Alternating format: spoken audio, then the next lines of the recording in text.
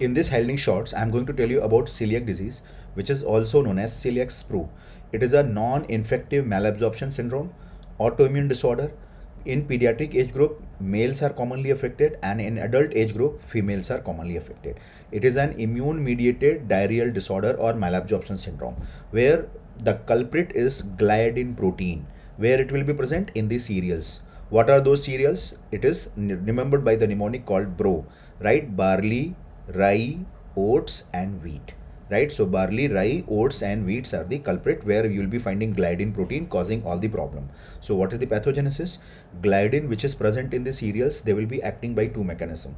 One is called direct method, second is called indirect method. Direct method, they will stimulate activation of interleukin 15, which will be increased expression on the mucosal epithelial cell. And second thing, they will induce more proliferation and differentiation of cytotoxic CD8 T cells. So increased interleukin 15, increased CD8 T cells, what they will do? They will cause enterocyte damage by what method? By apoptosis, right? So this is direct method. In indirect method, what happens? Gliadin, which is present in the cereals, it will be deamidated by enzyme called transglutaminase. So transglutaminase will deamidate them into the deamidated gliadin, and that will be working like an antigen, right? So this antigen is now getting presented to the Th1 cell, right? CD4 helper T cell 1 by which of the HLA molecule? So remember HLA-DQ28, which is the HLA marker for celiac disease also. So please remember HLA-DQ28. So this will be presenting antigen, and now CD4 T cell is activated, cytokine will be released, and now this cytokine is going to cause enterocyte damage. So this is the two method. Direct method by IL-15 and CD8. Indirect method is by CD4 T cells with their cytokine causing enterocyte damage. When we think about diagnosis, we use multimodality approach. So clinical finding, there will be a history of the gluten sensitive cereals.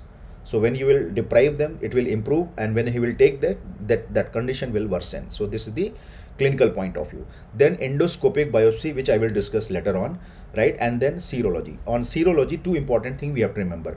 Most sensitive is the IgA antibody against which enzyme? Transglutaminase. IgA against transglutaminase is the most sensitive, and most specific is anti-endomysial antibody, which will be IgA or IgG type of antibody.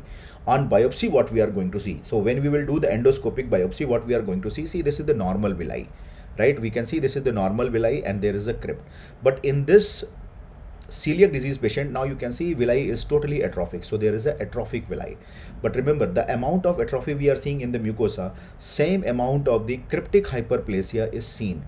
Same amount of the cryptic hyperplasia is seen. So because of this two combination, atrophy of the villi and cryptic hyperplasia, both are seen. So overall, you can see the thickness of the mucosa is same, right? So this is very, very important. Overall mucosal thickness will remain same in celiac disease, right? Now in this, what we are seeing, this is the mucosal epithelial cell, where you can see tiny lymphocytic infiltrates are infiltrating. So this is on high power view, you can see these are the lymphocytes and these are the epithelial cells. So lymphoepithelial lesion, this is called as, see, lymphocytes are infiltrating epithelial cell, so this is called as lymphoepithelial cell. What will be the prediction? Why we should know about it? Because this creates increased risk for the non-Hodgkin's lymphoma. Which non-Hodgkin's lymphoma? B cell or T cell? Answer will be T cell. What is the name? Enteropathy associated T cell non-Hodgkin's lymphoma. So this is all about celiac disease. Enjoy learning. Best wishes.